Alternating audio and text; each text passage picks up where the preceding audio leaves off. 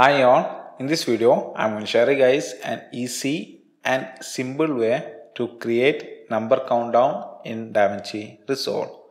So for this, head over to the link given below and download testcountdown.fuse file. After that, copy this fuse file to the location mentioned in the screen. Then on your DaVinci Resolve, add a new text plus effect. Then open this effect on Fusion page. Then right click the text box and choose countdown. Then head over to the modifier tab and you can control your countdown from there. From means starting number of the countdown, to means ending number of the countdown, start time means from which frame to start the countdown from, rate means how fast this countdown will reach the ending number. You can move your handle and set this rate so you will get the correct number without doing any calculation. And if you want, you can set keyframe to make it more interactive.